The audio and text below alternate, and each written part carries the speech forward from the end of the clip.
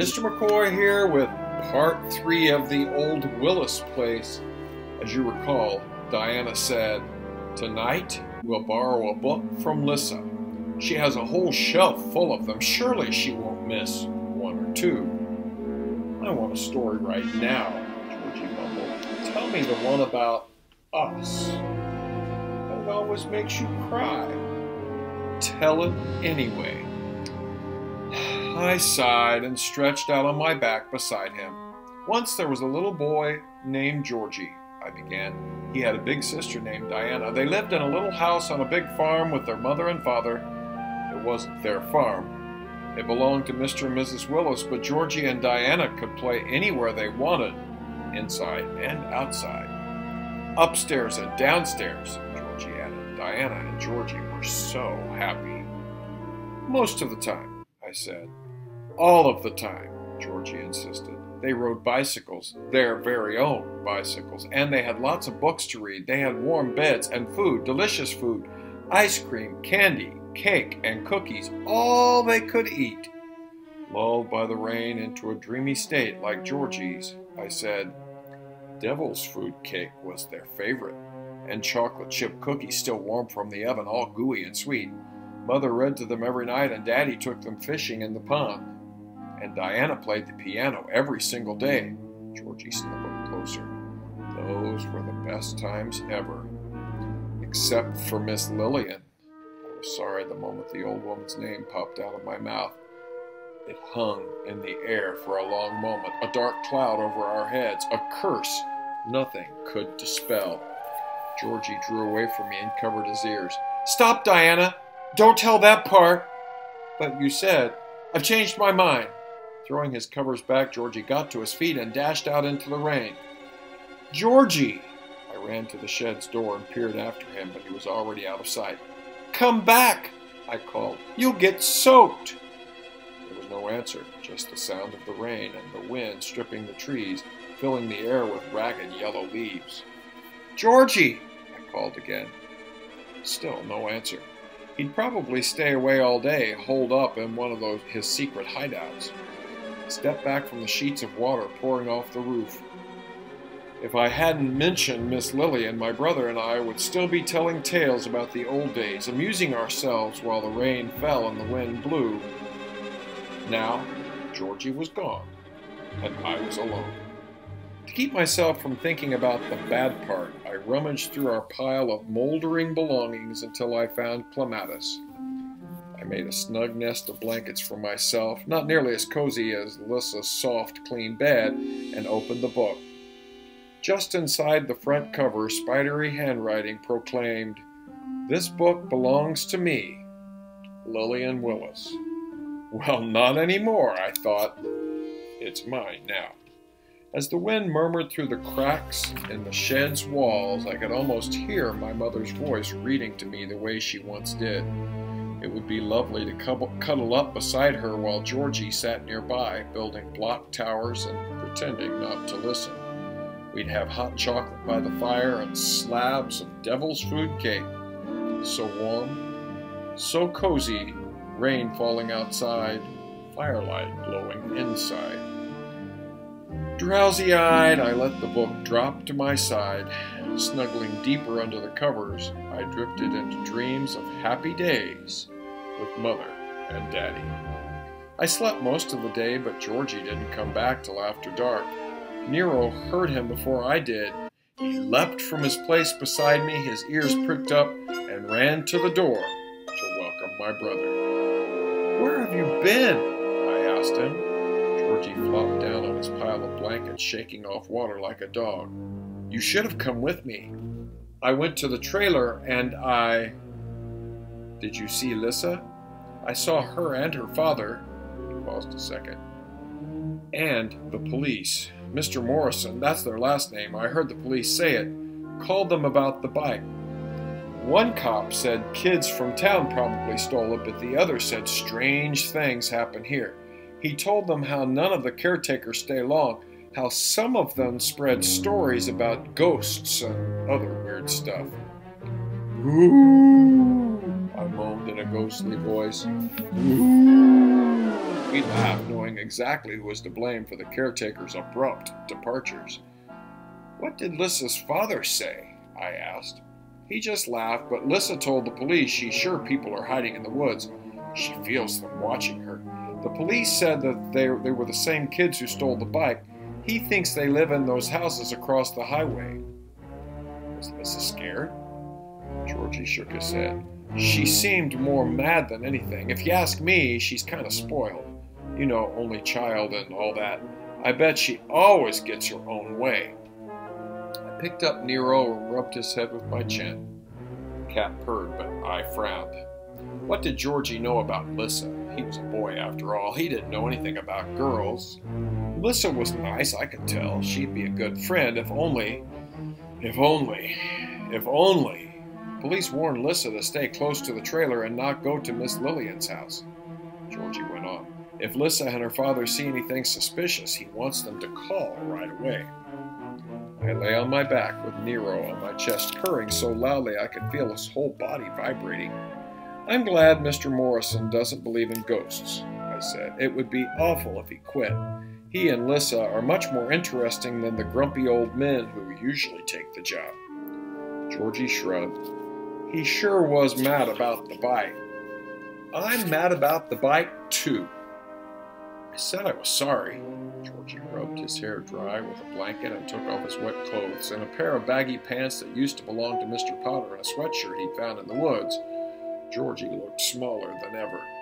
I got to my feet, tired of being indoors. Let's see what they're doing now. The night air was cold and thick with mist.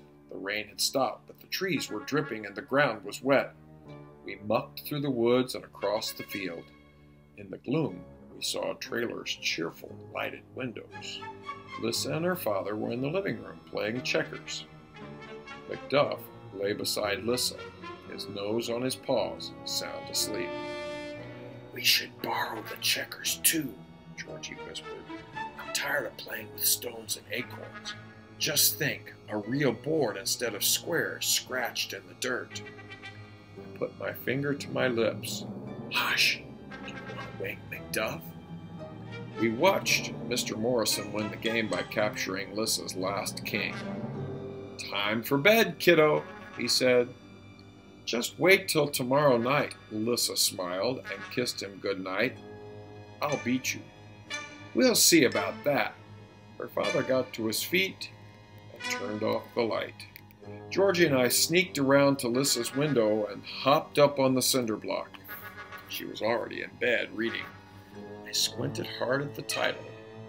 "Lassie Come Home," one of my favorites. I longed to read it again. I'd begged Daddy to let me have a collie just like Lassie, a dog who would love me best of all and be loyal and true. But he'd said no. Miss Lillian wouldn't allow a dog on her property. It might frighten her cats. Georgie made a slight noise, and Lissa looked straight at the window. We ducked down. "Be still," I whispered. "She almost saw us." So suppose Lissa had seen Diana and Georgie. What do you think would happen? Share with your fellow listener. The next time I raised my head, Lissa was reading again. Finally, she yawned, closed the book, and laid it on the table beside her bed. When she turned off her light, Georgie nudged me. "Should I sneak in and get the book now?" I shook my head. "Give her time to fall sound asleep." "Let's see what her father's doing," Georgie suggested. His light's still on. We crept to the other side of the trailer. "Where's Macduff?" I whispered to Georgie. He climbed up on the cinder block ahead of me. "In here," he whispered. Sure enough, there was Macduff, curled up in a dog nest as cozy as Lissa's bed. Mr. Morrison sat at his desk working on his computer. It was the first one we'd ever seen except in television ads. While we watched, words formed themselves into sentences and paragraphs on the screen. Magic, I thought. He must be working on his novel, I whispered. I wonder what it's about. We could borrow his computer and read it, Georgie grinned. I bet the novel's boring, but it would be fun to have a computer. I think you need electricity to make one work. Too bad. Georgie muttered. After Mr. Morrison quit for the night, we returned to Lissa's window. Georgie lifted the screen quietly. He got very good at borrowing, much better than I had. Cautiously, I followed him inside. He could have taken the book by himself, but I wanted a closer look at Lissa's room. While Georgie waited impatiently, I examined her stuffed animals, her books, the pictures on the walls. I pointed to a photograph in a silver frame. "Look, Georgie," I whispered. "That must be her mother. She looks just like Lissa." Georgie picked up the photograph and studied it. "I wonder what happened to her," he said. "I think she died." Saddened by the thought, I shook my head. Maybe they got divorced. Lots of people do that now. Another useful bit I'd picked up watching TV. But Georgie's interest had been caught by something else. Bending over Lissa, he carefully lifted the teddy bear lying beside her head and cradled it in his arms. "It's just like the bear Miss Lillian took away from me," he said. "She said I stole Alfie, but Mrs. Willis gave him to me. Remember how I cried and cried?" Just then Lissa sighed in her sleep and rolled from her side to her back. Scared of waking her, I grabbed Lassie Come Home and headed for the window with Georgie right behind me. We must have made more noise than I thought, because Macduff started barking before we crossed the yard. We heard Mr. Morrison yell at the dog to be quiet. Lissa called out from a room, and the outside light flooded the yard. Without waiting to see what would happen next, we fled into the woods. It wasn't until we were safely home that I noticed Georgie had brought the bear with him. He fell asleep that night holding it as tightly as he'd once held Alfie. I hadn't seen him look so happy in a long time. Do you think it was a great idea for Diana and Georgie to sneak into Lissa's room and do what they did? Share your opinion with your fellow listener. The Diary of Lissa Morrison. Dear Dee Dee, something even more scary has happened. While I was asleep last night, someone came in my room and stole Tedward and Lassie Come Home. Dad says I must be mistaken. I must have forgotten where I put them, but I know Tedward was on my pillow. I sleep with him every night. My book was on the table beside my bed. When I woke up, they were both gone. I bet the same kids who stole my bike took my bear and my book. They have a lot of nerve to come into my room while I'm sleeping. They could have murdered me. How can I ever sleep in my bed again? I'll have to keep Macduff in my room to protect me. Oh, Dee Dee, I don't know what I'll do without Tedward. He's my most special toy, my favorite, the one I love best of all. My mother gave him to me when I was 5 years old, not long before she died.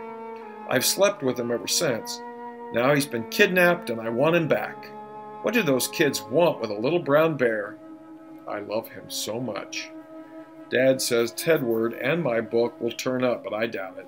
I wonder what they'll steal next. I hope they take something that belongs to him. His computer, maybe. Then he'll know how it felt. If only Dad would fix the lock on my window. But oh no, he's too busy working on his book to do anything like that. He won't even help me search for those kids. He says they're long gone, but he called the police and reported it just the same. If they dare to come back, I'll sick Macduff on them. He'll give them a bite they won't forget. Oh, Dee Dee, I wish you were real and could write back to me and tell me what you think. I feel like I'm talking to myself, going on and on, writing letters nobody will ever read. Well, that's all for now. I guess I'll take Macduff for a walk and keep my eyes peeled, as people say, which is a very weird expression when you think about it. Eyes peeled like grapes.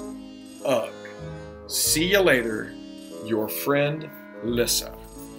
The next morning, Georgie and I made ourselves comfortable in our favorite tree, and I began reading Lassie Come Home to him. Nero climbed to a high branch and stretched himself along its length like a panther surveying his kingdom. He dozed lightly as cats do, swinging his tail from time to time to show that he was keeping an eye on us. A First thing I noticed about Lissa's book was that the pictures were exactly the same as I remembered. There was Lassie sitting at the gate, waiting for her boy Joe, and the words were the same too. Everyone in Greenhill Bridge knew Sam Carraclaw's Lassie, I read. In fact, you might say that she was the best-known dog in the village, and for 3 reasons. I leaned against the tree's rough bark and smiled at Georgie. Isn't that a great beginning? Go on, Georgie said. What happens next? What are the 3 reasons? I read the first 3 chapters. I'd meant to stop after 1 to make the book last longer, but Georgie insisted I keep going. Like me, he was furious when Sam Carraclaw sold Lassie, and even more furious when the dog was mistreated by Hines, the evil kennel man. He finally agreed to let me stop for the day when it seemed Lassie was about to escape from the kennel and meet Joe at school, as she always did. Now Joe will get to keep Lassie, Georgie said with confidence. The Duke will see that Lassie loves Joe too much to take her away from him, and he'll fire Hines. Of course, Georgie was wrong. It wouldn't be much of a story if everyone got to be happy right away. Do you agree that it wouldn't be much of a story if everyone got to be happy right away? Share what you think with your fellow listener. And now a few lines more of the Old Willis Place. I hid Lissa's book in a special hole in the tree trunk where we kept other things, the TV remote plus a jackknife and a ball of string we'd also borrowed from Mr. Potter, and a cigarette lighter and a flashlight we'd borrowed from Mr. Alessandro. I suppose that sounds bad, but they were all things we thought we might need someday. It wasn't as if we had a choice. What are people to do if they have no money? With Nero at our heels, as faithful as a dog, we made our way through the fields and woods to the trailer. Even Georgie couldn't stay away. We'll find out what happens as the Old Willis Place continues.